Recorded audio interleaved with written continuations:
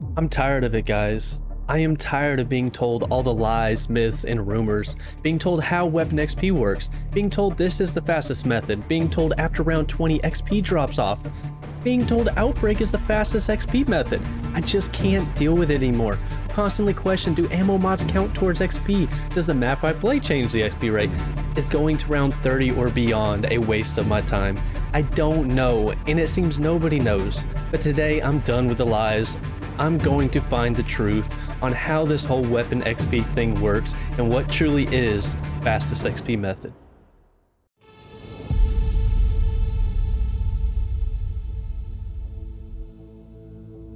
If you guys are not already subscribed, feel free to hit that subscribe button because I post zombies tips, tricks, and guides every single week and you do not want to miss it. And you can follow me on Twitter or join the Discord. Links to those are in the description below. So we will be breaking this video down into 4 separate phases. Phase 1 is going to be the myth busting section where we go through and we test 5 different myths about the XP and how these different things will affect your XP throughout the game.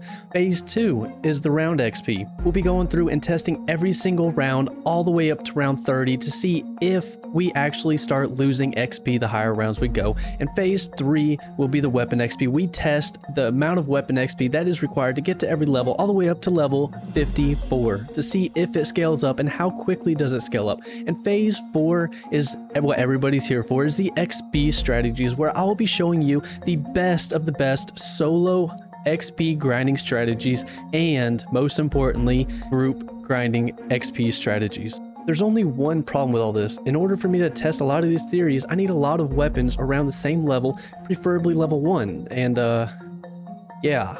So I did the most sensible thing any desperate man in my situation would have done. I called upon my most reliable, trustworthy friends. I'm trying to make a video, and I need, well, okay, I'll just cut to the chase. Can I borrow your guys' Call of Duty accounts? Like that! No. Thank you. So now, since I have acquired 3 more accounts, it was time for phase 1 myth busting.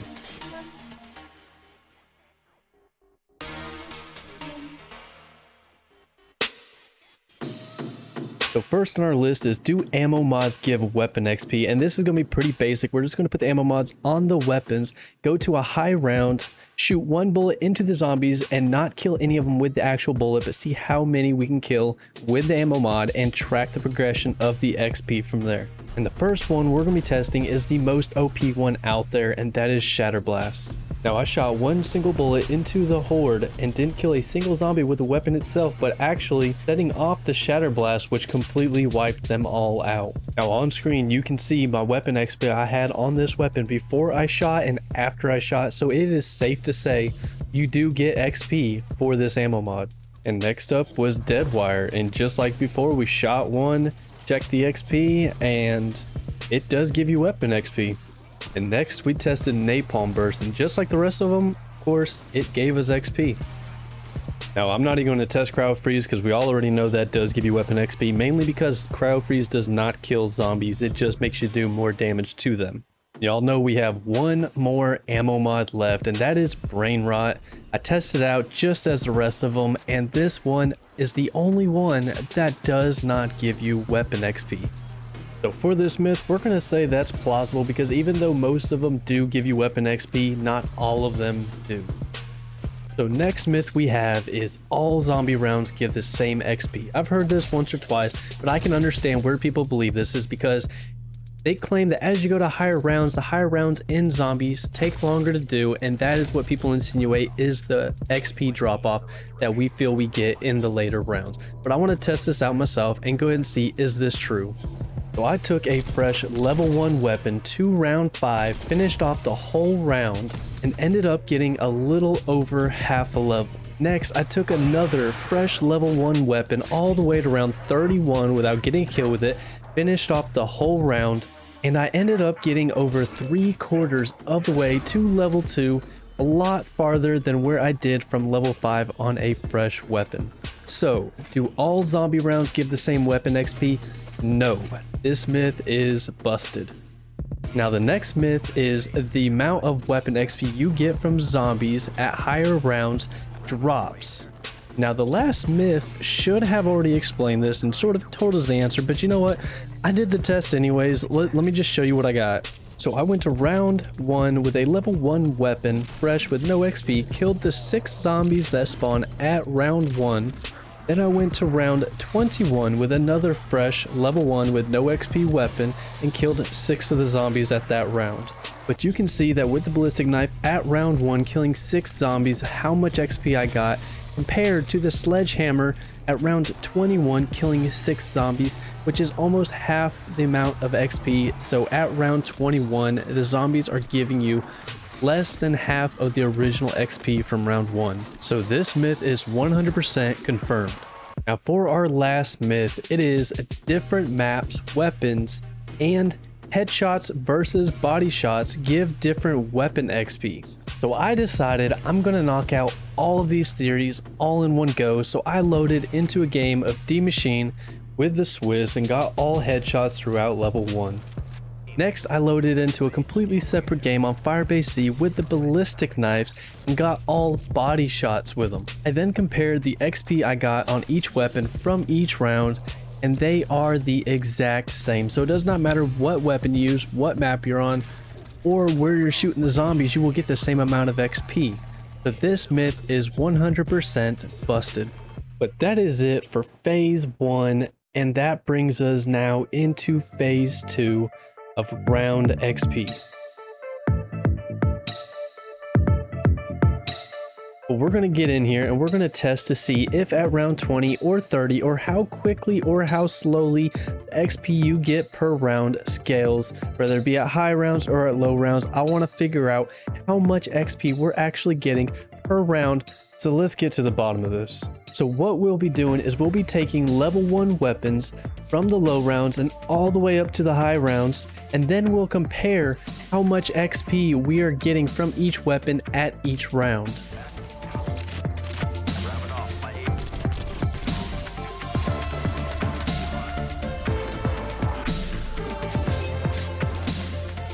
Now, after gathering all the XP rates I got from every single round, you guys might have noticed the same thing I did, and that is at round 10, I ended up getting more weapon XP than I did at round 21.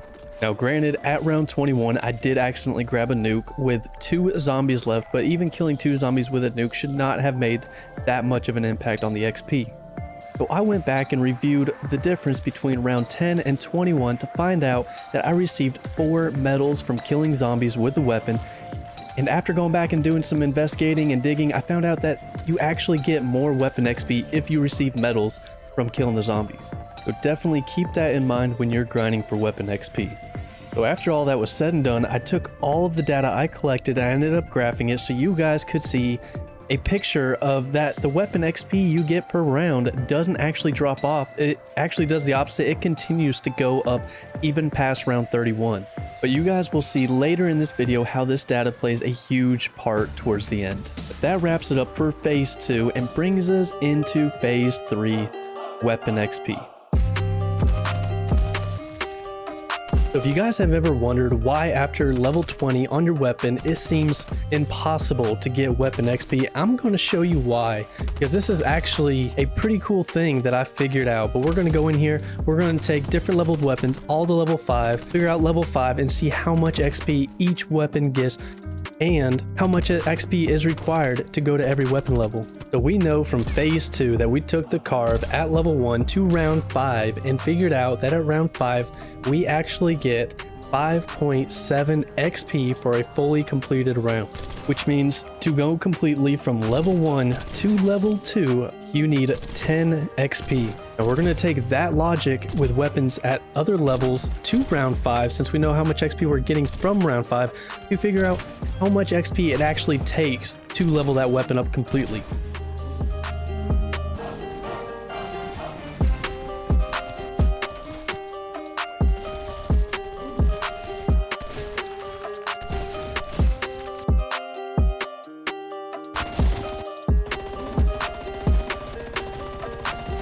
Now, after I collected all the XP from every single weapon, you already know I had to graph it. That way we get a better representation to see how the XP from level 1 to level 21 barely changes, but after that it just completely skyrockets. And that is why after level 20 it almost feels impossible to get any more weapon XP, because from level 20 to level 54 it almost goes up 4 times the amount. Now that we know how the round XP works and we know how the weapon XP works, that brings us to the final phase, phase 4, XP strategies.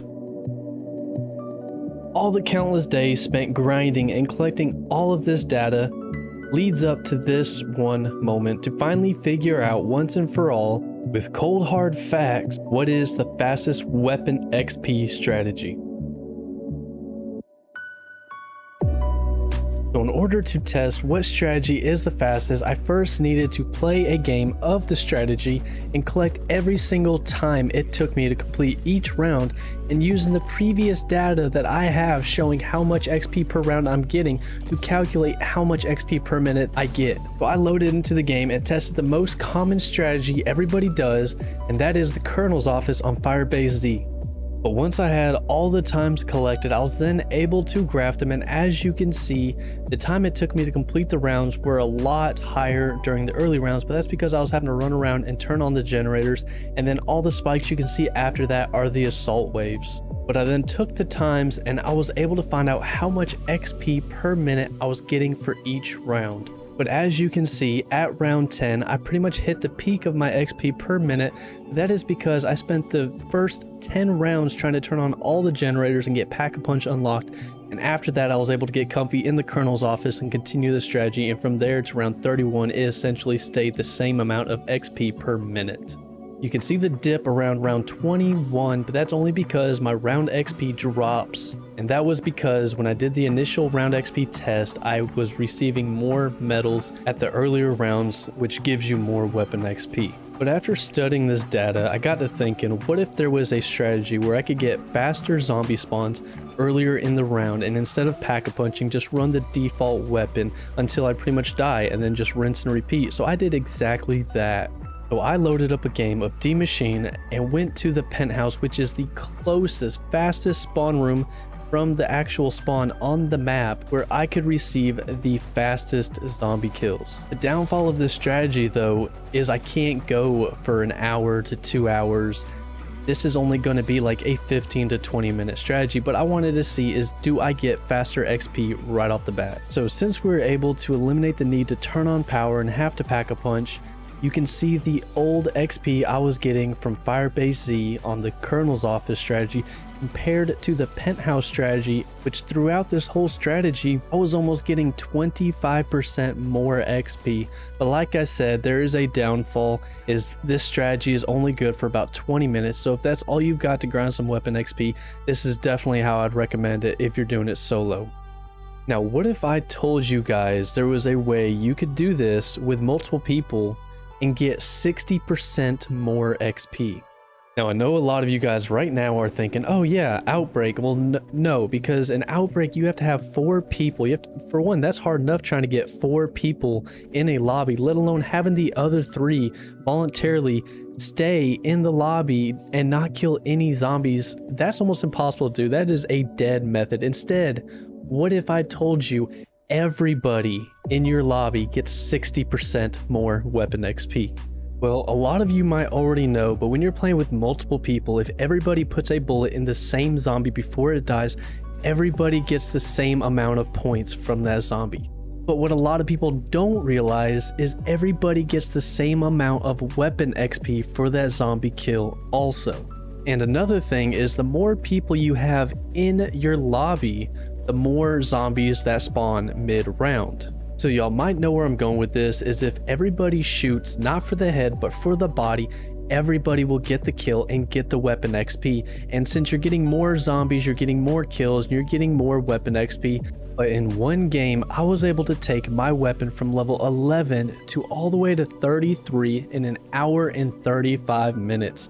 Now, I went into solo games doing the Colonel Office strategy, and I took a fresh level 11 weapon and took it all the way to 33, and that took me 2 hours and 38 minutes by myself.